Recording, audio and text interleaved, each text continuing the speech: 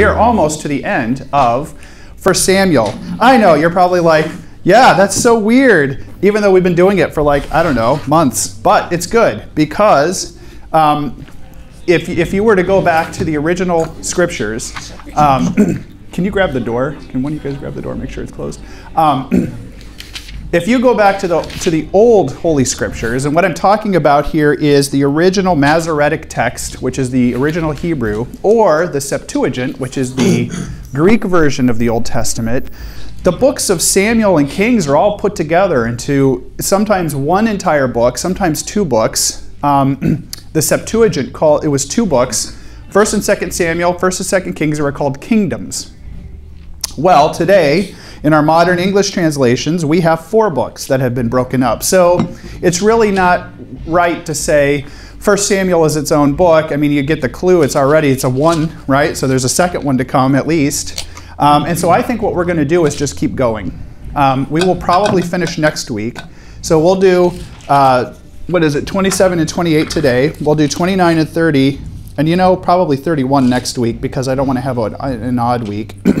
And 31 isn't very long. And then I think we'll just keep going into 2 Samuel. And what I don't want to be is like Buzz Killington and have like the big cliffhanger for David and his life and then not come back to him for like years. So I think we'll just keep going. But what we're doing is wrapping up kind of the first part of David's life today, which is David on the run. And let's just review where we're at. Now, I know this may not look like a map to you. It is a map. There's a lot of writing. There is some drawings, which may be a clue that it's a map. This squiggly thing here, the Dead Sea, the lowest point on the continents of Earth, the Sea of Galilee, which is not called the Sea of Galilee yet. It's Chinneroth right now, which means harp, because it kind of looks like a harp. This looks nothing like a harp. Apparently, the sea does look like a harp, or the shape of a harp. We have Canaan, which is also coming to be known now as Israel. But you have to remember that Israel is as much a cultural definition as it is a physical place definition. So today, we are blessed with the fact that there is a nation of Israel. There hasn't been a nation of Israel for 2,500 years. You have to remember that even in the time of Jesus, this was not the nation of Israel. This was a region that was controlled by Romans. Judea. Judea is the sector that existed during the time of Jesus, but there has not been a nation of Israel for 2,500 years until the 1940s in the modern era. So this is slowly becoming a nation, a physical nation co-located called Israel, but it's still Canaan. It's still the region of Canaan.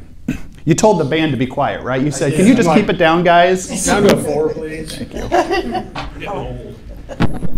Next to Canaan, or Israel, is the mortal enemy of the Israelites in the Iron Age, which is the Philistines, or Philistia. Philistia is a fertile plain. Now, I haven't drawn mountains and anything like that because it's impossible, but here you have a very flat plain, which is very fertile. There's a lot of crop growing here. They have access to the sea, which is vitally important economically and militarily. And then you have these mountains, or hills, the Judean hill country. And this is where mostly the people of Yahweh have settled. The Philistines, up till this point, have been a far superior military people. They have mastered the use of iron. Remember, we are just in the kind of the semi-beginnings of what we call the Iron Age. There are ages associated with antiquity, which kind of gives a clue to the technology being used. Stone Age. What's the primary weapon of the Stone Age? It's not hard. See, I give you the easy stuff. Yeah, it's rocks. It's stone. It's stone axes and hand axes and things made of stone that are shaped into tools and then used, usually to bludgeon each other or to kill animals or to do work. And then there's the Bronze Age. Bronze is an alloy of copper and tin that is far superior to stone in the sense that you can make it into very specific tools, weapons, shields, armor, all kinds of implements that can help to do work. But bronze is not very strong in the sense that it's stronger than not having it. It's stronger than a stick. But soon, humans have learned to harness the power of iron and ironworking. And in a sense, combining iron with carbon to make what? Steel. Steel, which is even much stronger than iron. And so the Philistines have largely mastered that technology. Now, if you're in battle and you have an iron sword or a steel sword and your opponent has a bronze helmet, what's going to happen when that steel sword hits that bronze helmet? You ever seen a melon get... Sorry, gross. We have young people here. It's not pretty. The steel is far superior to the bronze, and it's harder, and it's stronger, and you can make vehicles out of it. Another technology the Philistines have mastered here is the car, the automobile of the Iron Age, which is what? Chariots. Chariots. You can actually make a vehicle pulled by a horse or a donkey or what have you, and you can ride around very high speeds. A chariot is great for flat land. Where is flat land here? In Philistia, okay? So they have a great highway and network of places where they can go on their chariots and they can get there very fast. They can use them in battle. Where is a chariot really awful to use? In the mountains. Good luck getting a chariot up a mountain, right? Now, we all have heard the stories of the settlers of the Wild West of the United States trying to pull their wagons with their ox and horse-pulled wagons over the Sierra Nevada. How well did that work out? It was horrible. Most of the ox died. The wagon wheels would get caught in ruts and ravines or on the side of a mountain, and they would have to haul them up. It's horrible. It's a terrible way to travel over mountainous terrain. So it was largely completely ameliorated by fighting in the Judean hills. This is why the Israelites were able to kind of get going. Though they were far outmatched in their military and technological advancements, they were able to get a foothold in the mountains and really grow their culture until they had come up to equivalence with the technology of the Philistines. Why am I talking about all this weird stuff? Because it actually has a lot to do with what we're going to read today. Now, let's rewind where we're at with David. David is the son of Jesse, who is from Bethlehem, and here I have Jerusalem, which is not actually called Jerusalem yet, but let's just pretend. And there's a tiny town just south of Jerusalem that's really important for Christians, and what is that town? Bethlehem. It's going to be Christmas, guys. Come on, Bethlehem. Now, David has been anointed by Samuel, the last judge of Israel, as the next king of Israel. Who is the king on the throne as we pick up our story today? Saul. Saul. Here's my timeline. This is for the young people as much as anything. 2000 BC. So what is this year? 2020 AD, right? Anno Domini, the year of our Lord, 2020. That means it is right here. If I were to draw the timeline out, we are right here right now in 2020 AD. Rewind the clock 2,000 years. We're in the time of Jesus. So this is where there's no zero. There's 1 BC or 1 AD. Jesus probably born around 4 BC. I know it's weird. It messes with your head. I'll explain it later. Go another 2,000 years. So now we're 4,000 years in the past. This is the time of the patriarchs, the time of Abraham and Isaac and Jacob and Joseph, the fathers of the Israelite nation. Now go forward in time. We have the Exodus around 1450, and then the period of the Judges. And now we arrive at the period of what we're talking about in 1 Samuel, which is around 1000 BC, so still 3,000 years ago. But here is what we're talking about. Saul is the king of Israel, the first king of Israel. He has lost his favor with God. And God has said, I'm going to replace you. You have not done what I have told you to do. You have acted selfishly, and you're a wicked king. And I'm going to kick you off the throne, and I'm going to replace you with someone else. And that someone else has already been anointed to become the successor of Saul, and that is David. Here's the problem. What happens when you have two kings? How well does that go over? 2 presidents? 2 Caesars? Right? History is replete with examples where you can't have 2 people in charge. It just doesn't work. King-elect. See, that's where I was going. Thank you. Yeah, that's right. And what happens? Saul, knowing this is a threat and acting selfishly, has now tried to kill David on multiple occasions. He's decided David is his rival, and he will do anything he can to kill his rival. So where is David? Is David hanging out in the same town as Saul in this period? No way. They're not friends. They're not even close, and David is on the run. And today we see David on the run, and I'll just say it this way. And that picks us up here with where we're going to start today. And I do ask for a volunteer. Let's read 1 Samuel 27. I will just kick things off. And that'll be 1 to 12. Look how easy this is. Softball, 1 to 12. Who would like to read that for me? I can. Thank you.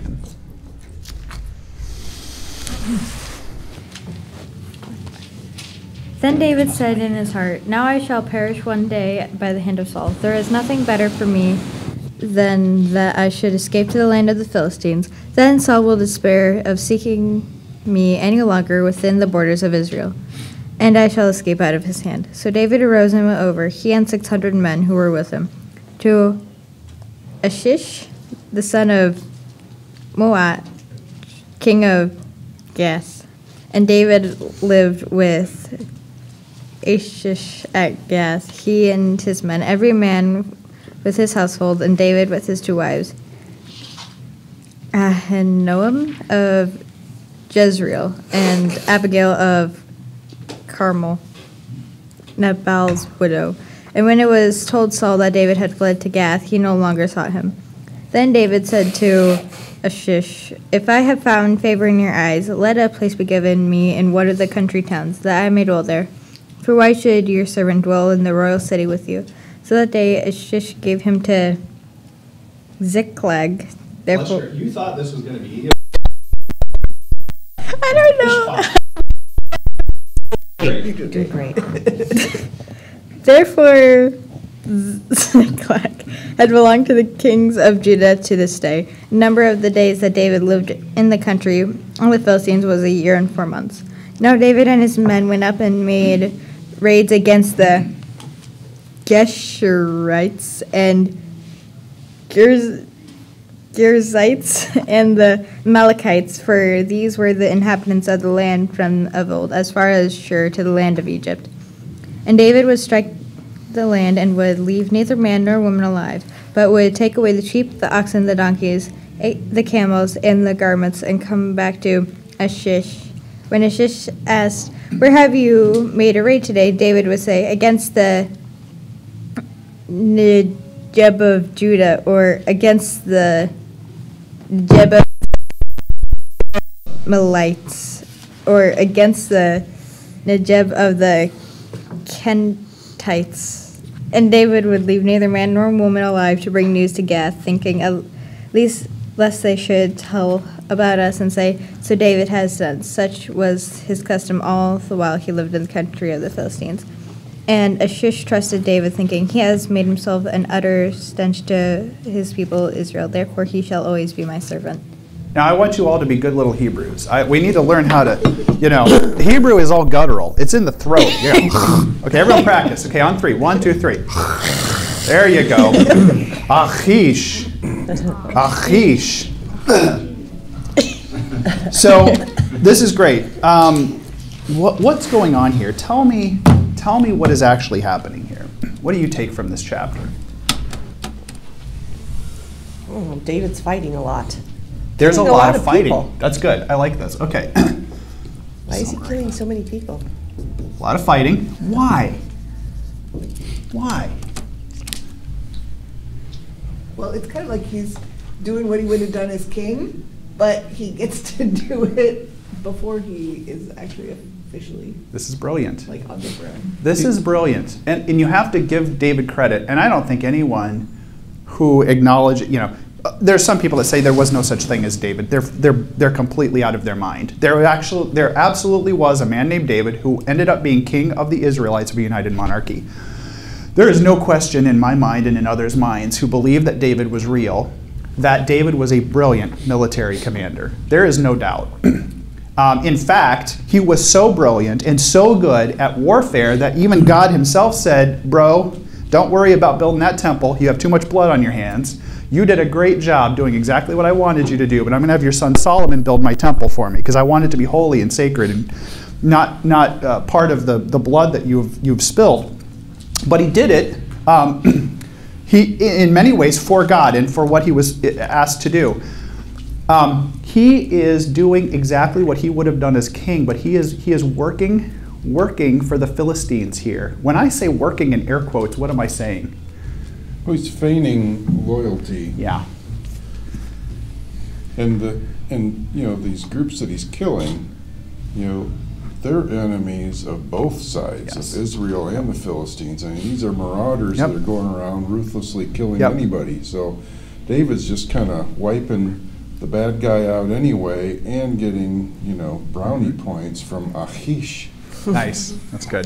That's good. Maybe it's our German roots too. He's also learned his lesson from when he Okay. didn't, like when he went to go get the showbread, and that guy was there, I forget what his name was, and then he went and told on him to Yeah, Doeg. Doeg, yeah, the Edomite, that's right. And then he told on him, and then all these people ended up dying in that town because David had left him alive and didn't Okay. So he's kind of learned, and also Saul was supposed to wipe all these people out, and then Yes. Saul didn't do it, and he lost his favor with God. So I think he's learning from past mistakes and from mistakes of other people. What else is David doing? Remember what I said at the very beginning. There was a point to my rambling. At the beginning, we're talking about David in a society that is really backwards. They are really poor, physically, technologically, militarily. They're just kind of a bunch of thugs living in caves that run out and bash you on the head and run back to their cave. This is the Israelites of the period. The Philistines are far different people. Efficient, well organized, highly technological. What is David learning in the year that he spent with Achish? Trade secrets. Trade secrets. He is learning everything that the enemy knows. I keep my friends close and my... Enemies closer. Yes. Excellent. David is doing his internship with his mortal enemy, and his mortal enemy is letting him do it the entire time. What else do you take from this passage? You don't have to run anymore, really. Yep. You got somebody that is enemy, but he's in his good graces. So Saul's nowhere to be found. How does that speak to David, not just as a brilliant military commander, but as a talker? He talked his way into his enemy's fortress, and now he's working for him. Give me a whole city. You got a city, And that was bro. the guy who he feigned insanity earlier. Very good. And so Achish either Huh? overlooked this, or obviously, I mean, you wouldn't think he'd forget it. Yeah. But so David didn't just talk his way into a neutral area. He convinced the guy who he once convinced he was insane that he's okay again. Isn't that something? Now, what does Achish think he's getting out of this? Now, it's not just one-sided. David isn't the only one benefiting here. What does Achish think he's getting out of all this? He's got a great and warrior, servant, yeah. and an enemy of his enemy. And what is he seeing the writing on the wall of Saul? You better believe he could see the writing on the wall. Saul's not going to last forever. Saul's days are numbered. And what happens when Saul's gone? Got my So buddy what's here. His buddy's going to take My over. buddy's taking over, bro. What? Bachelor party. Yeah, also in this passage, evidently it's okay to lie again. David is being deceitful and lying. Now it's done in, he probably would justify it, and I would probably agree that it's done in warfare. Do you think that he was? Now, I will say this. First of all, I think 100% if you grew up in the church and you went to Sunday school as a child, you never were told the whole story of the people of God. There was plenty your Sunday school teacher left out. One of them is, and the biggest one of all, is the the fallibility or the human-like qualities of the people of God. They were all broken, lying, degenerate people to some degree, who God picked to do great things for God. David is not the most perfect human that's ever walked the earth by any stretch of the imagination. And we're going to get into this next week, actually, when we talk about plunder again. There are many times when David did things that were either questionable or outright wrong. Yes, he lies sometimes. He has many wives. He shouldn't have that. Sometimes he takes plunder when he shouldn't. Now, it's a good question here. Was he really lying? Sometimes, maybe, maybe not. You have to remember, too, David is also trying to fix the problems of Israel before he goes on the throne. And there could be opportunities where he knows there's corruption within his own people, and he wants to root that out too. He may have also known that he was never going to have to fight them. And I'm giving it away for the future. But I think this is totally right, Steve. David is a complex fellow. He's a complex fellow. And just because he does something or says something doesn't necessarily mean God endorses it.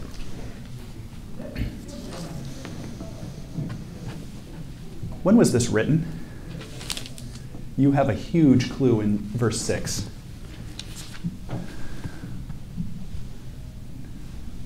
What is verse 6? Read it to me again.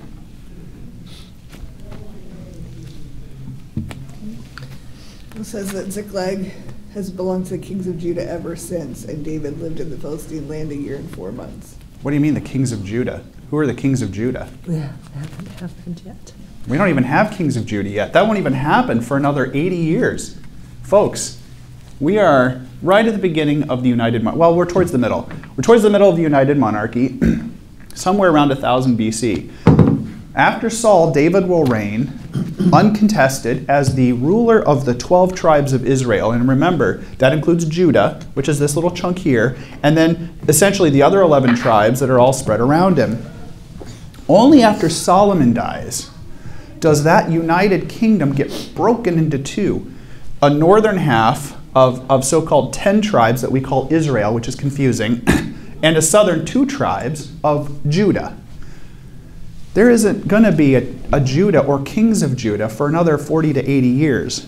So when would you say that this was written? Actually written down pen to paper, pen to papyrus. Later. Sometime before 586, sometime before Judah itself is destroyed by the Babylonians. This is a great clue, folks. And again, remember, a lot of it could be written down in chunks first, and that's probably what happened. And again, I make a big deal about how the Bible was written because it's really important. There is no doubt that Samuel himself or his scribes wrote a lot of the content that you're reading here, at least up to the time of Samuel.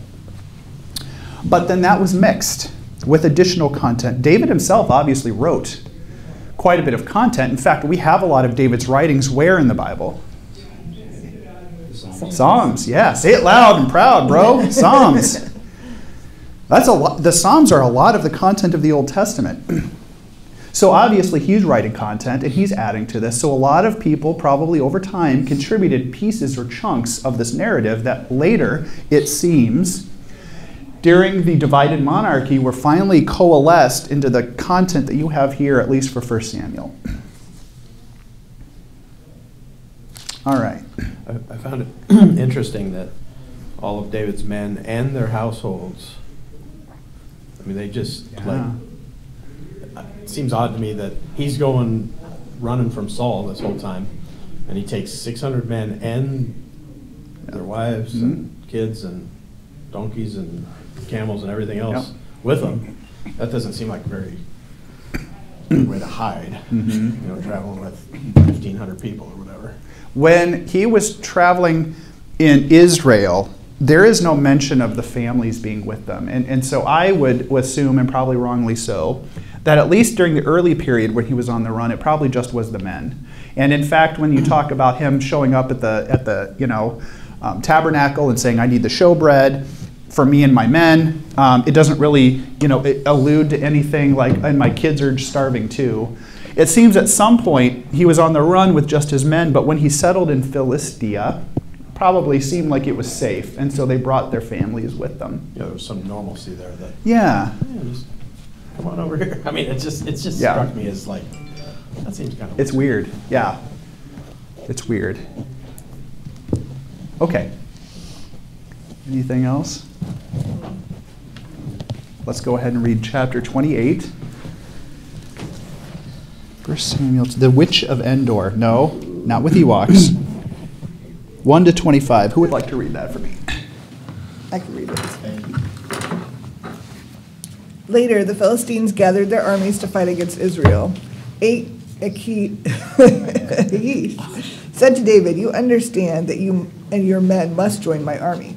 So David answered, "You will see for yourself what I, your servant, can do." So Achish said, "Fine, I'll make you my permanent bodyguard." Now Samuel was dead, and all the Israelites had shown their sadness for him. They had buried Samuel in his hometown of Ramah. And Saul had forced out the mediums and fortune tellers from the land. The Philistines came together and made camp at Shunem. Saul gathered all the Israelites and made camp at Gilboa. When he saw the Philistine army, he was afraid, and his heart pounded with fear. He prayed to the Lord, but the Lord did not answer him through dreams, Urim, or prophets. Then Saul said to his servants, "Find me a woman who is a medium, so I may go and ask her what will happen." His servants answered, "There is a medium in Endor."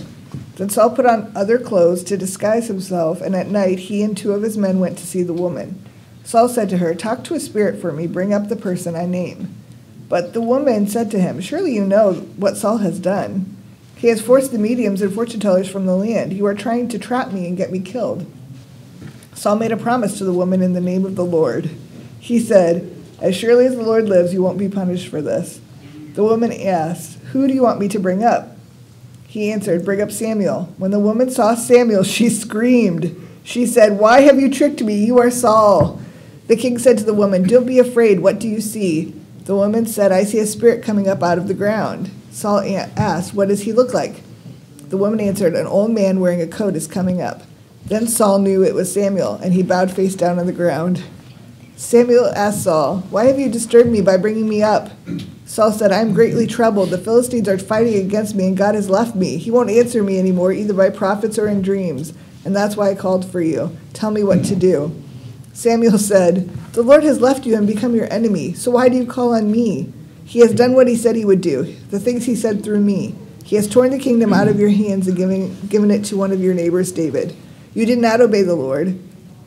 You did not show the Amalekites how angry he was with them, and that is why he has done this to you today. The Lord will hand over both Israel and you to the Philistines. Tomorrow you and your sons will be with me. The Lord will hand over the army of Israel to the Philistines."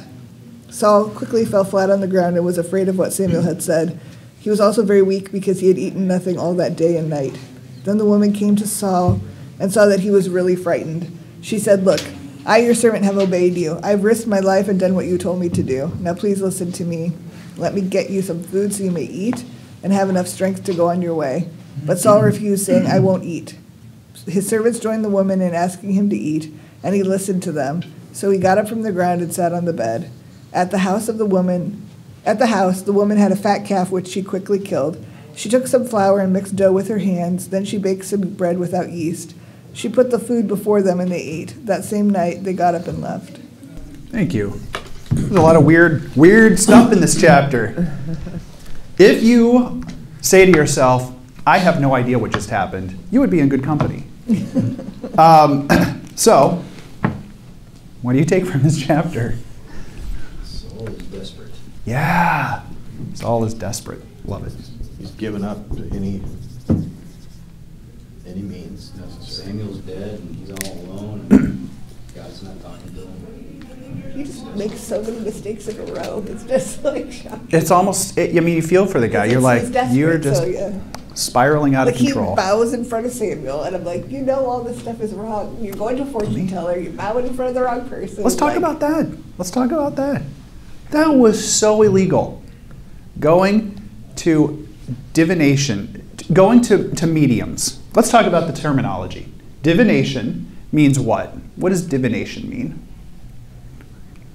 Just Something say divine. what you think. I mean, I don't know. Say it again. Something divine. Yes, using divine or spiritual means to do what? Send a message. Send a message. Ask for something. Ask for something. Conjure. What is it that people are always interested in when they go to a fortune teller? The future. Tell me about the future.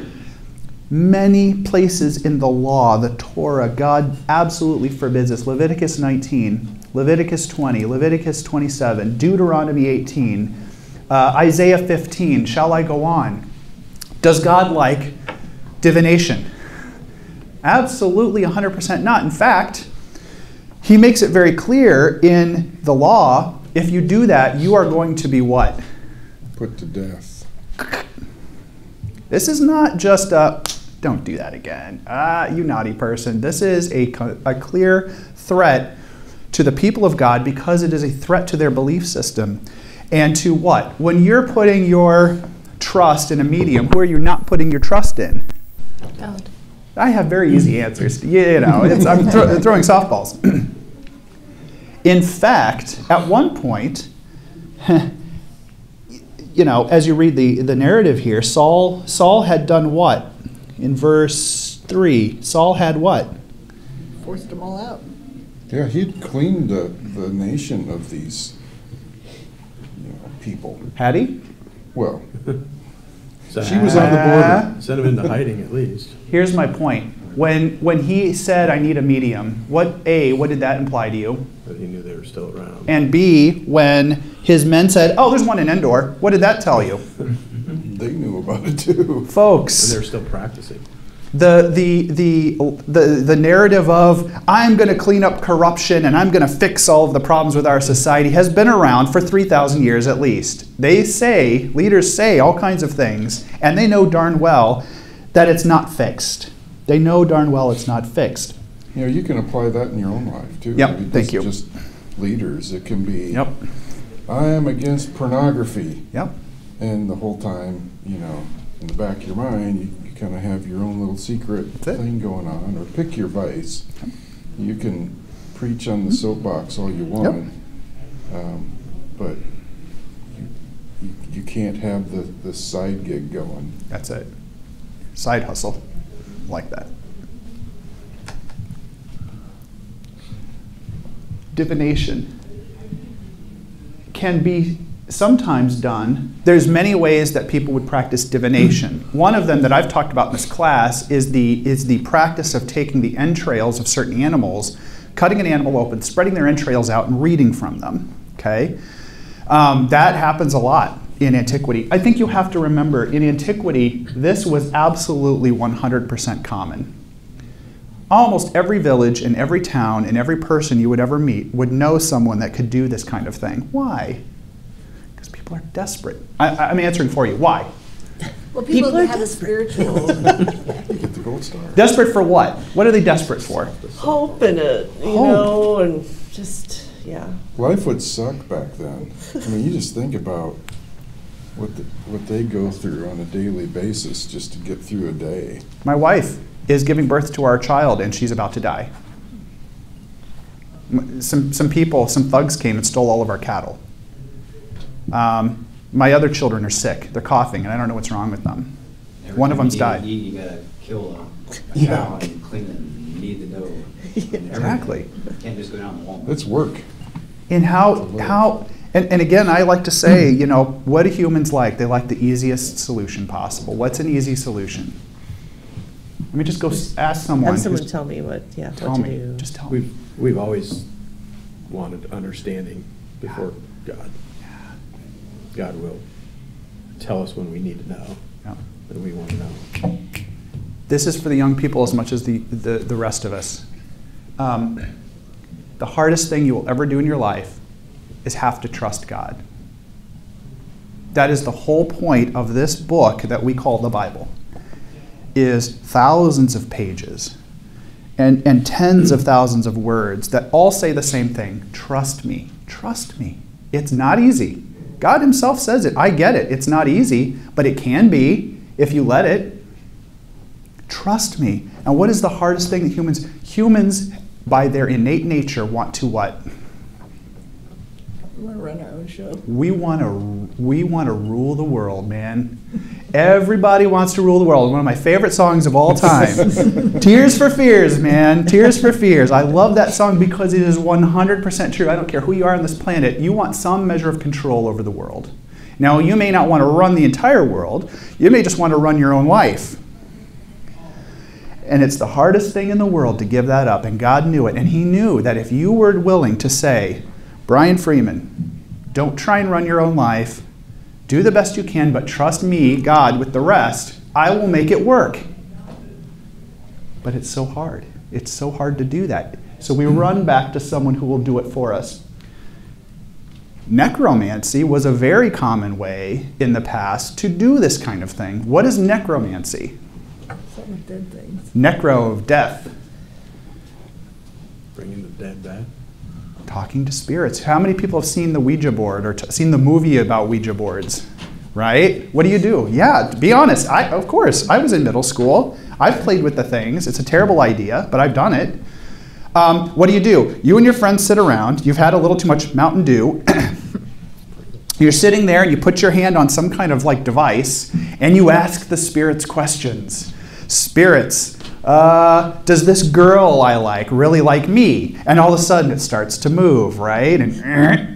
And we're going the wrong way here. But that's it, right? We're convinced that we can talk to the spirit world and they will give us answers back. Now, God is usually very clear about this. When you are asking the spirits questions, first of all, you are committing a sin because you're doing what he doesn't want you to do. If you do get an answer, and it may, Ouija boards are hokey anyway, but we still do this, maybe unknowingly, through astrology. What is my astrological sign and what is my fortune, right? What does the newspaper now online say? If I'm an Aquarius, what can I look forward to this week, right? I am essentially doing this. I am trying to talk to the dead or to spirits to give me an answer. Are there spirits in the universe? Yes. 100% yes. If you get an answer from them, who is talking to you? The devil. The dude with horns. This isn't the guy that you want to trust with the answer. What? Hard to believe. You may get an answer. There are absolutely, folks, spiritual battles going on. But God is clear. Those spirits aren't going to give you an answer. Angels aren't going to give you an answer unless I send them. Demons aren't going to give you. What if a demon gives you an answer? Are you going to trust that? No, we're Good shaking our chance. heads. Say it again. Good. There's a good chance of it, though. We might. We will. Why? Because they're going to give us an answer we what? Because we need understanding. We want to hear. It's that. It's exactly that. The people that give you the answer that you want to hear often is not the right answer. Now, I am sorry if that destroys your worldview. And there are many churches in our own society today that if you go to, they will give you answers you want to hear. Sometimes they're right. Many times they're wrong. Not a good idea. And a medium, of course, is a diviner who uses necromancy to answer questions. So all of this is a really bad idea. Stay far, far, far away from all of it. Now we have the most perplexing spiritual event in the entire Bible. Now, I'm not going to lie to you about this. If you were to ask 10 scholars what happened here, you will get 20 answers. Was it Samuel that came up out of the ground? I'm going to ask you folks that. I think it totally was. I think it was Why do you God. think It was God because this medium, boy, did she get an awakening. It's like, holy crap, this is different. This is different than the people I know. I know who I call on. This guy's different.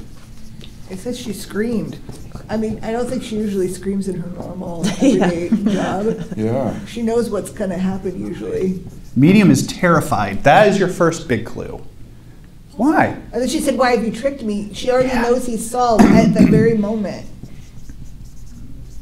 Also, it says it was Samuel, so. Okay, so that is an excellent point, Carrie, and I want to talk about that. Remember, always ask yourself, who wrote it? Who were they writing to, and why were they writing it? For the author of this passage, do they believe that it's Samuel? Yes. I think 100% yes. Now, again, I want to talk about the reasons why we think that. Why do you think that? Well, we already know the medium was terrified. What else is going to happen here? Tell me everything else you know. Samuel's going to die. One of his sons. I don't think that's what he wanted to hear. Correctly predicts the future. Okay. Yep. It wasn't what he wanted to hear. I'm answering for you. Stop it. Samuel is very upset and put out by this. Why are you disturbing me? Yep. And Samuel also brings up what he'd already talked about with Saul, which other people may or may not Yes. have known. I don't know. Correctly reviews the past. Plus, he recognized him physically. Recognized. It's so funny. The woman says, an old man wearing a coat is coming up. Then Saul knew it was Samuel. Yeah. That's what I'm referring That's to. great. Okay. That's great. She didn't even There's know. no other old men wearing coats. Yeah, because he had a robe on. Yeah. How many times do you go to a fortune teller? I mean, even in the movies or whatever, go to a fortune teller and your mom is telling you this from the grave, right? Your uncle is going to leave you a lot of money. I don't know. They always know who it is that's talking. In this case, she didn't know until this happened, and she's terrified. What else? I think we're really getting onto it here, that it seems to be the preponderance of information here is that it seems to be Samuel. This is hard to wrestle with because, and if you've been in my class before, we talk a lot about what was the afterlife for the Israelites. Now you may think there's an easy answer to that, because why? For a Christian, what is the afterlife? Heaven. Paradise or? Heaven. Or, yeah, We recognize that Yeah. there is an afterlife. Yeah. You physically what? When you die, there is what? Tell me the sequence of events. You die, and then what happens? Soul goes to heaven. Okay, potentially there is some kind of intermediate period. Yeah. Yeah. And then what? What happens in Revelation? Oh, well then, heaven on earth. Judgment Day. Judgment Day, what happens? What happens to all the dead people? They rise. Just the good ones? Nope. Everybody rises from the dead, folks. Everybody. Universal resurrection and then a judgment where you go before the creator of the universe and he says to you, "Blessed Violet, I knew you. You may enter with me into paradise. Welcome." Or for the people who never gave their life to Jesus, who never tried to believe that Jesus was the Messiah, the true Son of God, or lived their life so wickedly as to reject Jesus and his teachings, he says to you, "I don't know you. I've never known you. For you, it is reserved everlasting punishment," and you go to everlasting punishment. For a Christian, we understand what the end game is. In the Old Testament, it's not very clear. And in fact, most scholars say the afterlife was undefined. Why was the afterlife undefined in the Old Testament? Jesus hadn't come yet. Yes. He hadn't set up the kingdom The answer hasn't been revealed. And a lot of us wrestle with that. Like, well, what happens to the Jews? Look, there are answers in the Bible, and we'll talk about that in a separate thing. But what happens when you die as a Hebrew, at least to the Hebrews in the Old Testament, was you go to a place called Sheol, which is essentially the realm of the dead. A place where you are, quote, gathered to your forefathers or gathered to your ancestors, and you await there. And it's not really clear what's going on in this realm. And it's not really clear if the people in that realm are communicating. Sometimes it seems they are, sometimes it seems they're not. It seems to be this kind of quiescent state where maybe it's kind of a holding pattern. And as a Christian, you look back on that and go, well, it's clear. God is waiting to reveal the answer to everlasting life, because there was no answer. It was a problem with no answer yet. But in this particular passage, it seems, God has miraculously called upon Samuel to come back and to talk to Saul. Now, is God capable of doing this? Yeah. Well, God is God. Yeah. He's in charge of the universe. He can do it whatever he darn well pleases. And in this case, it seems, the one person who Saul would listen to and believe was who? Samuel. You know, I think God does things for a reason. And he's not arbitrary. And he probably knew that Saul would only listen to Samuel because, as we've known, he came seeking Samuel. Even though they had a very contentious life, especially after Samuel anointed the other guy, it's clear that Saul really only recognized Samuel as being the only authoritative prophet of God. And so, God makes Samuel available. Seems as he's run out of people to trust. Yeah. It's kind of funny that God didn't have to do this. Mm. You know, he wouldn't answer him by the way that he normally would speak to Saul or speak to anyone in general. Like, he would speak to people through prophets and dreams and the Unum and the Thurim or whatever. Mm-hmm. And God didn't answer him that way. And then Saul goes to this desperate measure, mm-hmm. which God had no need, or, you know, he knew Saul was going to die the next day. Mm-hmm. He didn't even have to tell him that it was going to happen. But I don't know, it's kind of like, I feel like God's being kind to Saul in this way by letting him, I don't know. I still don't know. It's kind of weird, but. Call hey, by the way, dead man to speak of your impending death. Real soon. I don't think it was Saul. Samuel? Or Samuel. Okay. Because Samuel apparently received worship, and I don't think Samuel would have done that.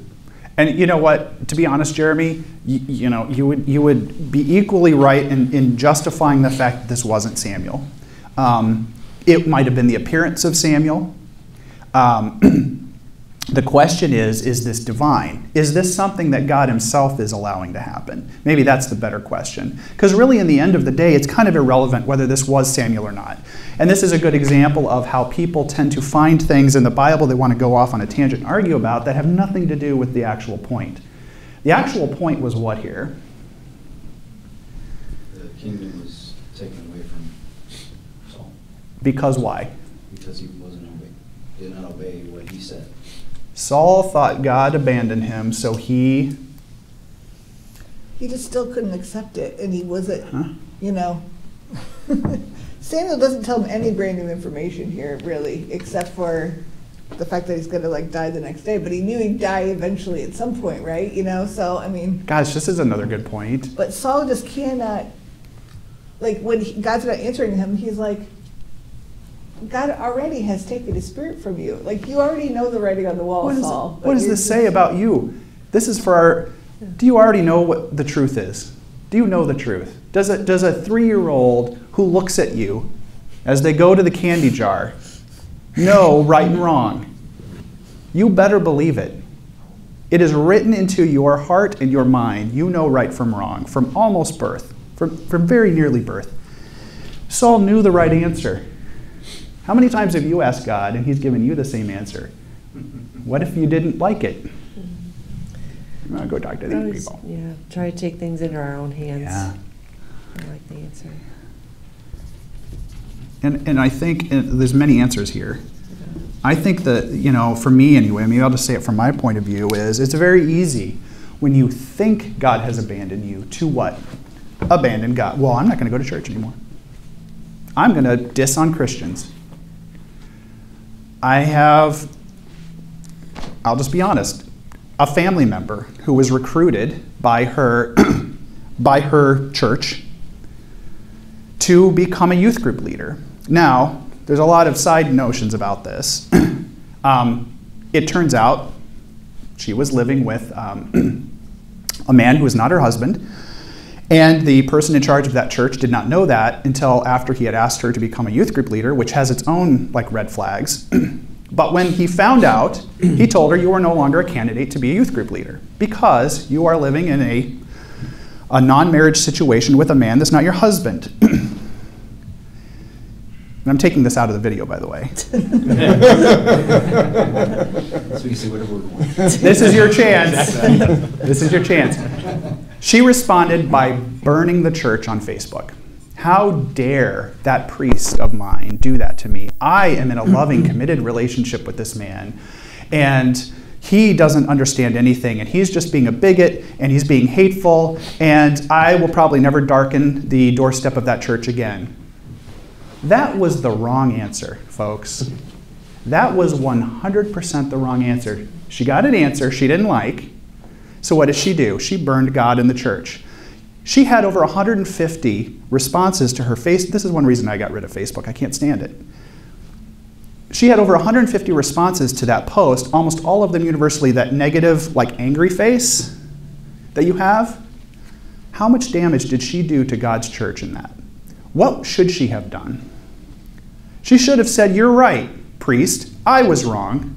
I repent. And I'm sorry." Maybe he was right all along. She shouldn't. The priest was onto something. She was not the material that you want or I want leading our children. Now, she might change in the future, and this is the great thing about God, folks. You can always change. You can always change. But in that moment, made it very clear, she didn't like the answer that she got from God, so she was going to abandon God and she was going to burn the church, okay? Okay, now this is the part of the video. We'll be back.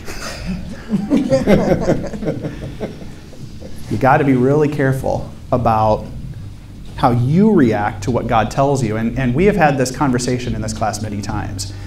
You can absolutely go to God every single day. You are reading your Bible every day. This is for the young people too. Reading your Bible every day. You are praying every day to God of the universe who is there and is listening to you. But if you ask him for things, God, please give me this, or please give me that, or please help me understand this or that, sometimes he's going to give you answers you don't like. Does that mean it's time to ditch God?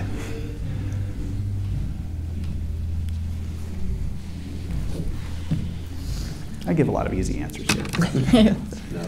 Okay, intense. You're going to get a lot of answers you don't like. That's it. You're not just going to get some. That's it. Most of the answers you are not going to like because you are not inherently good. Mm-hmm. But is God doing it to punish you? No. Is God doing it because he doesn't like you? Maybe not. Maybe you're getting punished. Maybe. But is God doing it because he inherently hates you? No. No. Or doesn't want the best for you. That's it.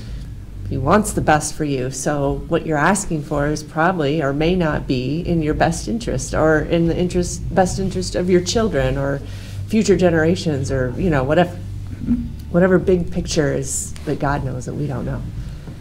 If you have children or you were a child once, how many times did you go to your parents and ask them for something and they told you no? Was that because they hated you? Somewhere in the New Testament said God disciplines those he loves. Yeah. I don't believe he punishes us. It feels like punishment. Yep. Because we understand that as in the earthly realm. I'm punishing my child for doing this. But I'm not. I'm disciplining. Yep. All right. This is intense. Any final thoughts today? The Witch of Endor. What a crazy chapter. We're almost there. We're almost done with this. The end game is upon us here for David and Saul. And so we'll pick this up next week. I think next week we'll just finish up 1 Samuel and talk about kind of the wrap up here and then where we go from there. So thanks for joining us. We'll see you next week.